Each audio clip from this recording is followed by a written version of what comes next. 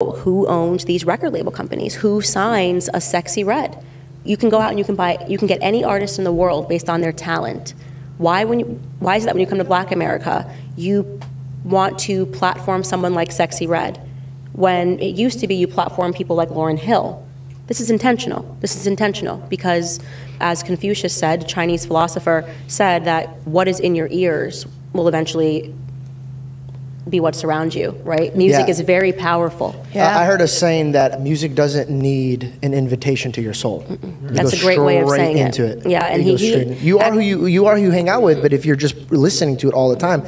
And I always got confused. I could never have said it because I'm not Black. But if I had an Assyrian culture and all they did was make money off of belittling my people, I would not pay money for it. I'd be like, yo, what are you doing? You switch sides on us. Like, why would you make it out, quote, and then where you came from, well, why don't you come grab us and bail us out? Do you ever get scared of speaking the way you speak? No, I feel very comfortable speaking the way I speak because I'm Team God, right?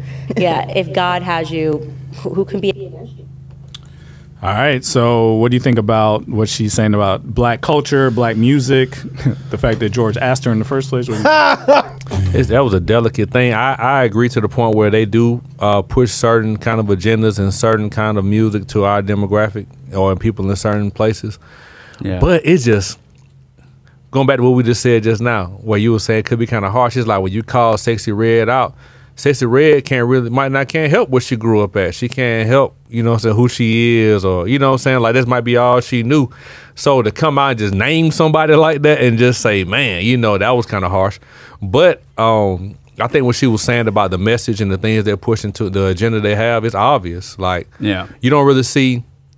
you really don't see no other race outside of Black people really promoting music that's as hazardous. Now, you got some white music that's promoting drugs and, you know what I'm saying, things of that nature. But we talking about just all on violence, the sexuality, all this kind of stuff. Nobody makes music to tear down their own race, I think, like African Americans do. We do it the best. It's entertainment. I mean, we do it the best. We tear each other down. I remember somebody bringing that point up with the Good Times animation. Yeah. They were like, there's a culture out here. There's a race of people that would never allow you to put a baby as a drug dealer and peddle it to their kids. They would never sign off on that. And I was thinking to myself, like, man, they are so right. That would be fought tooth and nail. And then the funny thing about it is, they would never have the. I mean, they could, but they would never have the audacity to actually try that and do that, or like try to get it through their community, because their community would shut it down. The support for it wouldn't even be there. That's not true. I mean, I think that's true. There's been people who've talked about drug use. No. We're not talking about people. I'm talking about the cartoons. Oh. Like the cartoon of a baby dealing drugs and shooting up neighborhoods and stuff like that. That to me was the part I think that really took me over the edge. I think there's other races different situation. I think there's other shows by other races that do despicable stuff. Stereotypes. But I think they're not asking the whole community. No, to back it. But I think sometimes their race doesn't see it as my only way out. Mm-hmm. Whereas for us, a lot of our only way out is entertainment, the streets, or athleticism. Yeah. And I think that's what she's coming from. Like, you know, nobody's like, you know, trying to be a doctor, a lawyer, or anything like that. It's like it's pushed on you to be something negative. And I think that's what she gave. I know you said you're like, her name is Sexy Red, but you know what I mean? But and to me, and I'm just being real, like I think Lauryn Hill wouldn't work at this time. In my personal opinion, just the way we are in the culture. That's my question. Is it the and I think I know the answer, but is it the labels pushing Sexy Red on us, or is it us wanting a Sexy Red? Is it the culture that is asking the labels to give them those kind of people, or is it the labels forcing that kind of thing on us? Yeah. Whose fault is it? I think the climate asks for Sexy Red. It's the gatekeeper. You get what I'm saying? Is it the gatekeeper or the culture that's go back to our experience, right? Our experience was, we're going to play the top 4 songs. We're going to play the top 10 songs every 4 hours, and you're going to like it, right? That was our Radio 1 experience. But that doesn't happen now. But I mean, I don't know. I don't listen to terrestrial radio now. There's no other situation like that now. I think it's a combination of both. I think so. You see how a lot of these artists, quote unquote, blow up. they'll have a song in their neighborhood or their community that's popular. They're basically rapping or talking about what's going on in their neighborhood. They gain local success. When they gain that local success, the label's saying, oh, they're already making money. They got motion already. Let's pick them up and put them on a larger stage. So it's like the labels, in my mind, they see what's going on and they say, okay, let's make this even bigger so we can capitalize off of it, because obviously they have something that people want to hear. Yeah. But I also think on the flip side, the labels say, hey, this is something that people want to hear. So now you have your industry plants. Now you have people who are just putting out this worked stuff for her, so we need you to be exactly like her. We need 5 more of her. Yeah. That's what happened like with Soulja Boy. You see, now look at who Trina was, and now look at the girls and what they're doing now. It's like Trina times 10. Yeah. You know what I'm saying? Like Kim. Yeah. Yep. Yeah. I mean, Soulja Boy came out with the Crank That, and then now we got a million dances coming out right after him.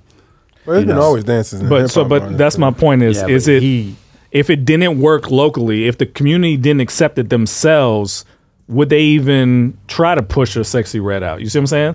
Like, is the culture just it's toxic. Accepting wrong things in the culture is toxic right now, and that's why I'm saying what I just said. And I think us older people be like probably give me pushback, but I'm like this younger generation. I mean, there's hope for them, but I think at the same time they like toxic stuff. Mm-hmm. You know what I mean? We did, but we had a balance. It was enough of a balance for us that we could be like, I don't have to listen to Kim, but I could listen to Lauren. I don't have to listen to Biggie. I could listen to Common. You know what I'm saying? It was still a balance out there where now it's not as much of a balance. But again, I don't think it was a balance. See, a balance would be there was a NWA and then there was a cross movement. You know what I mean? That's balance. Having completely negative and then neutral is not balance. It's still tipped. Well, for them, that is. So for what you just said, like somebody would say, "Well, I didn't listen to NWA. I listened to Public Enemy." Even though it's conscious, that's still not. Yeah, but for them, for them, it is in culture. Because remember, Andre, he said, "Man, we gospel rapping." You know what I'm saying? They're talking about crazy stuff. You want to look at a God? To me, that's the problem. Yeah, the problem is that even the good stuff was bad. Right. But it was almost like J. Cole. He's looked upon as conscious. He's the good. He's the good guy, but he'll talk about some crazy stuff too. Yeah. It's dark. Yeah, the culture has been seeded with bad things. This is just a crop of that. But I don't think. I think their version. They're looking at the people from, like we said, the Public Enemies, the Brand Nubians, and all those kind of guys. Were like they're positive. They're talking about what's going on, and they're giving you a solution to it. But from us, it's like that's not the solution. If it ain't Jesus, that's not the solution. You know what I mean? You're saying the solution is be a 5%er. But that's the reason why we're in the situation we're in, is that it's either complete debauchery or the wrong answer. Yeah. Right. To the debauchery. Everywhere you turn is the wrong answer. So this question, how did it get to this point? Because if you look at songs like The Message, you know what I'm saying, when in like the 80s, when it was 70s, when hip hop came out, and they were talking about everything, like broken glass everywhere. They talking about their neighborhood, but they were just enlightening you on what's going on. How did we go from talking about the neighborhood, just giving you information, to talking about the neighborhood, glorifying how bad my neighborhood is? Because the drug dealer became the rapper. Mm-hmm. That's what happened. Yep. I think in the early 80s, the Melly Mel's, all of them was talking about the society of like, we're in this bad situation. Let me tell you why we're in this bad situation. Versus going towards the 90s when Snoop, Biggie, and everybody was telling you about, or in the late 80s, telling you about the streets and how fun it was, and we did this to homeboy, and you know what I mean, like you know, and then you had some people. I ain't gonna say everybody was like that. You had some people that told you the good and the bad about being in the streets, but majority of the time the people who were getting more and more popular were just telling the street life and not telling the consequences of it. You went from the drug dealer to now we got the drug users. So now it's cool to be popping perks. So Crispy said, do you agree that major labels, the powers that be, platform bad artist messages intentionally? 78% said definitely. Man, we appreciate everybody. We got 142 live right now. Thank you guys for watching. If this is your first time, make sure you're subscribed. I asked last time we were here, it's like, hey, we this was when, if you look back here, we're at 61,200. This was right before we hit 60,000 2 weeks ago. And we were short like 7 people. And I was like, hey, if you're not subscribed, subscribe. And it was like, it went up like by 30. Wow. So I was like, okay, so maybe I need to say that more often. If you're not subscribed, subscribe right now. Please do that for us. Our goal is to hit 100,000 by the end of the year. So please help us do that. Question though. So who buys the most hip hop though? Let's think about that though. Who spends their money the most on hip hop? White people. Yeah. Mm-hmm. So how do we look at that? So is it like they're enjoying the entertainment from us, just tearing ourselves down? That don't make you feel some kind of way? I think they see it as, like you said, entertainment wise, like it's like watching a movie. Yeah, it's almost like putting your headphones on and you listening to The Chronic and you're like, I'm in Compton. Oh my God, this sounds amazing. Versus like, let's go to Compton. You're like, I'm not trying to go to, you know what I mean? But folks are dying for real. Like rappers are really dying, and they just like they're rolling. You look at Rolling Loud, you don't see no black people out there. You see Rolling Loud, you see a crowd like they're enjoying this mug. So you go back to the labels.